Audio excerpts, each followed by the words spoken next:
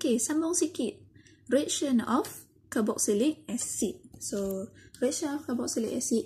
Tadi, waktu kita buat carboxylic acid, kita tukarkan primary alcohol kepada carboxylic acid guna strong oxidizing agent, betul?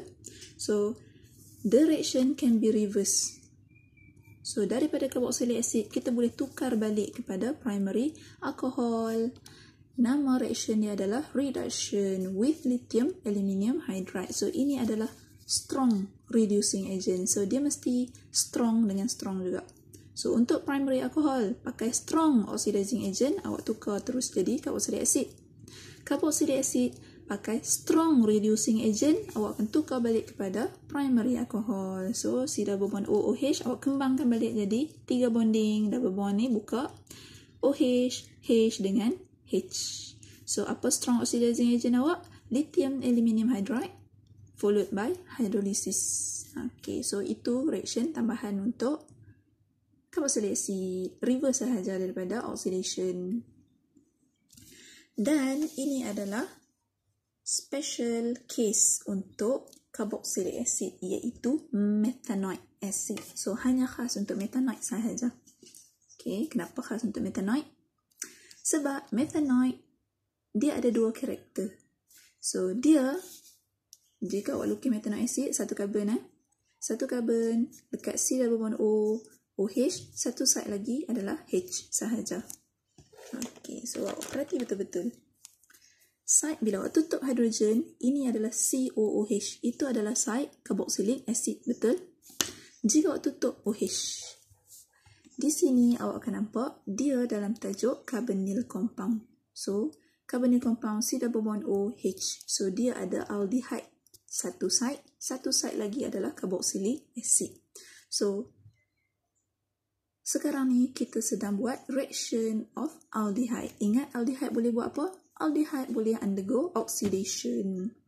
So, carboxylic acid tak boleh undergo oxidation, melainkan methanoic sahaja.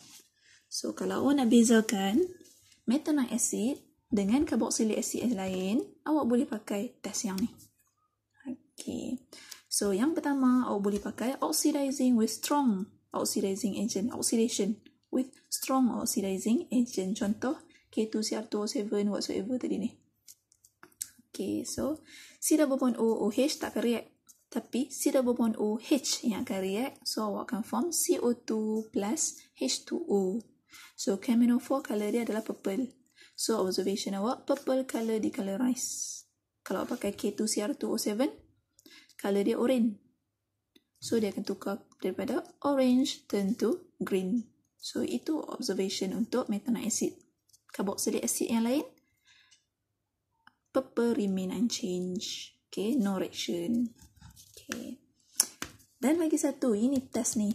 Okay, kalau nak pakai test ni. So, kita pakai Tolen test. Tolen test ni, test apa? Test untuk aldehyde sahaja.